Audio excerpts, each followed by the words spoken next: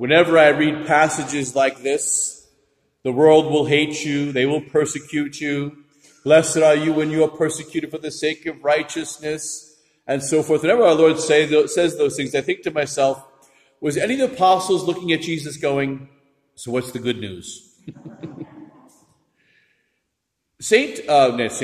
Fulton Sheen, servant of God, Fulton Sheen, he would often speak about the words of Jesus when he uses the word the world. He says Jesus in John's gospel uses the word world in two different circumstances.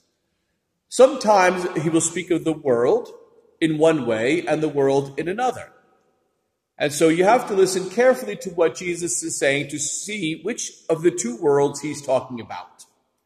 He says there is the one world that Jesus talks about that he has come to save. When he says God so loved the world that he sent his only begotten Son, that all who may believe in him may have life and have it to the full. There is that general understanding of the world Jesus speaks about that he's come to save. The world that he's come to plant his cross upon. The world that he's come to wash in his own very blood. The world that he's come to give salvation to offer redemption to. The world that he has come to bring into the fullness of his divine love. But then, he also speaks about the world. And when he speaks about this other world, he speaks about the mentality of worldliness. Worldliness. When one does not think along with God, one can become part of worldliness. We talk about this often, someone who is so worldly, right? When we speak about someone who's being worldly, we speak about somebody who is investing themselves in things of this earth. All they care about is having money, having houses, having cars, having this, having that. They're worldly. They don't think about the otherworldly. They don't think about the supernatural or the natural around them, right? When we speak about somebody who's worldly, we talk about greed, right? A lot of times. Or we talk about consumerism. Someone who has placed themselves firmly only here and now is what matters. That's part of the world that our Lord is talking about when he speaks about when the world hates you.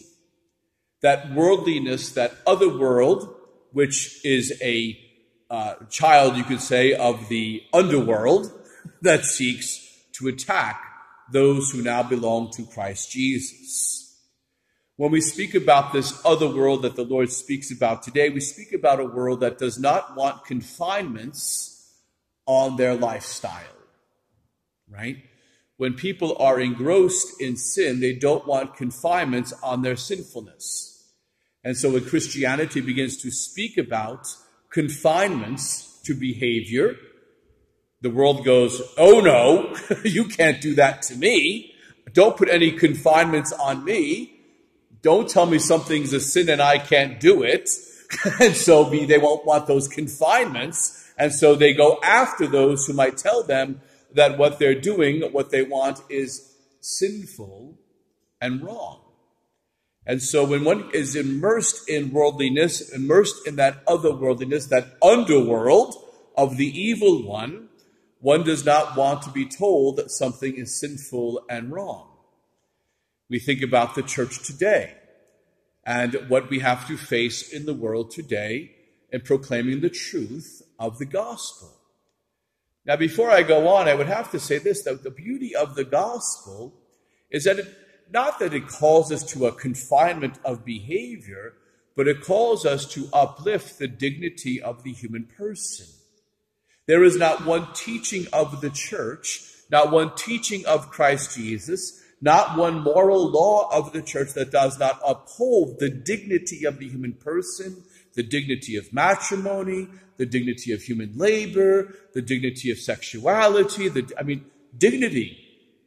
Because God dignifies us. It's he who gives us our dignity, gives us our worth. And so when the Lord gives us the moral law, what he's giving to us is our dignity. It does require self-restraint to have that dignity because our passions want to go into everything else, whether those passions be greed or envy or lust or sloth or wrath, whatever. Those things need to be contained and focused and those sins need to be destroyed in us so that we can reach our dignity. But a world that has immersed itself in that doesn't want those constraints. But in order to receive the dignity the Lord wants of us, it requires that self-restraint. Because the human person was not made for sin, was not made for that worldliness of the underworld. We were not created for pride. We were not created for lust. We were not created for greed or for envy or for sloth.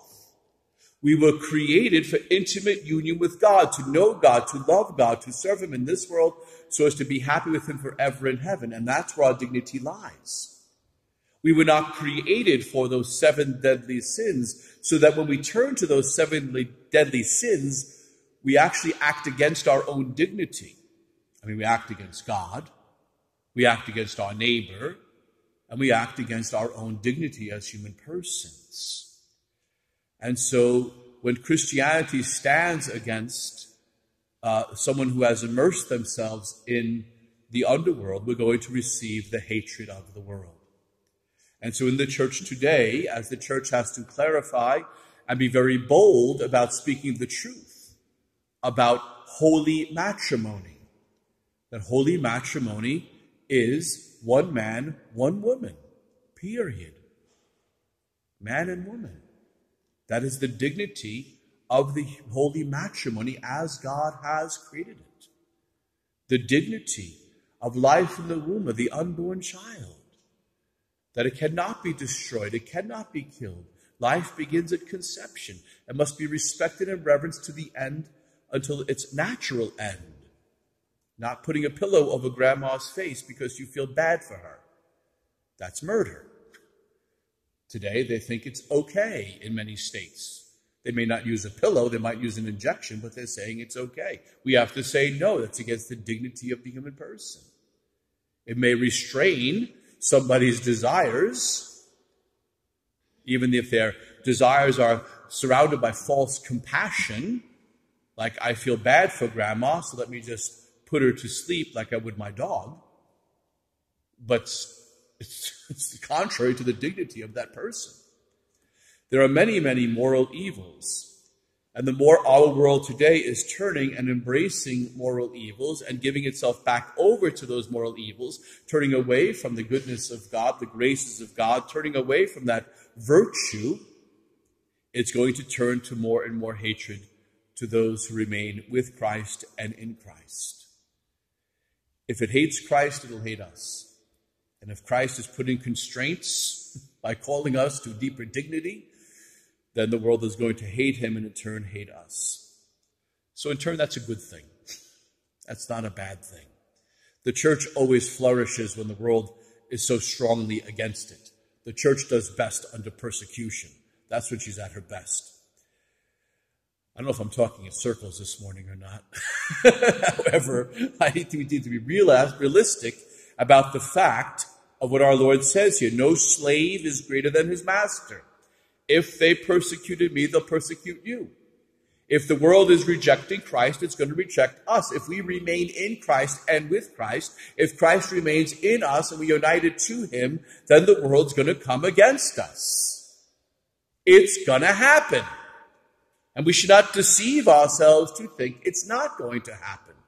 It has been this way since Jesus Christ first met opposition in his hometown at Nazareth, when they wanted to throw him off the brow of the hill.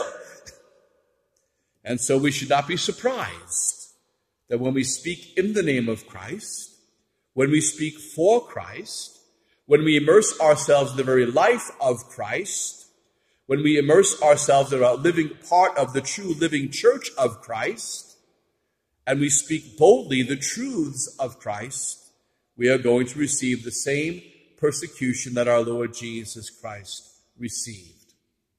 The men he's talking to at the Last Supper here, remember Judas already left at this point, they all suffered terribly for Christ.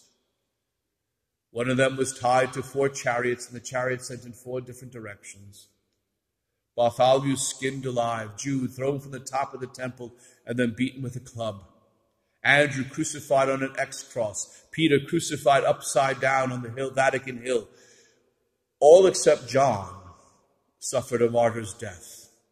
John suffered many things, many things, but they couldn't kill John, so he wasn't martyred. His martyrdom was having to stand at the foot of the cross with Our Lady and watch her suffer.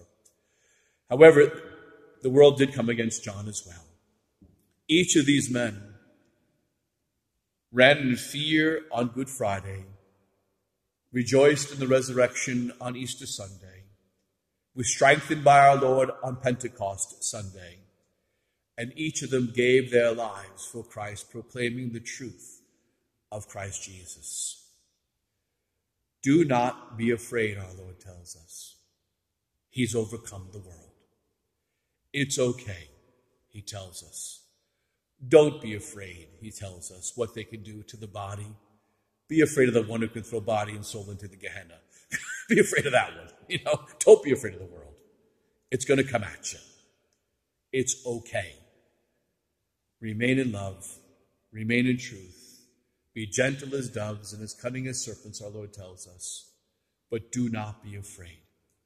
Even when the world comes at us with the full force of its might, it can take nothing from us. And I would close today by thinking about our early Christian brothers and sisters. When the Romans came after them and all various governments came after them to destroy the church in the earliest days for the first 300 years of the church, they threatened them with prison. We'll throw you in prison. My freedom's in Christ Jesus. We'll kill your family. I'll see them in heaven. We'll take your property. My home is in heaven. We'll kill you. Send me home. They were powerless. Powerless. Because the Christians knew that Christ Jesus would give them everything when the world takes what appears to be everything. They had no fear because they remained in his love. The world came after them pretty hard, pretty severe, and yet they stood their ground with gentleness and with joy, even praying for those who were putting them to death, as our Lord told them to. May God bless you, and Mary keep you.